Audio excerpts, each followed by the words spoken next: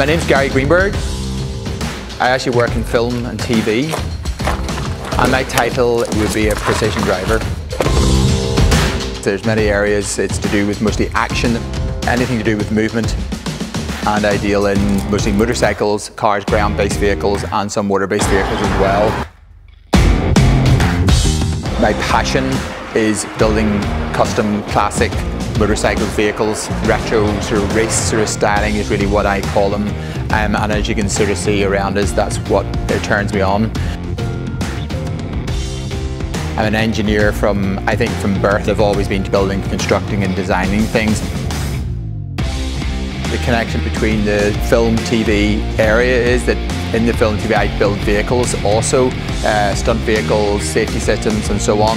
So it works really hand in hand with building sort of race cars, obviously understanding the mechanics. And that's exactly what I want to do. I want to show people how to do that at a decent budget. We're talking thousands of pounds to actually build a competitive race car using, as I say, off-the-shelf parts from autodoc.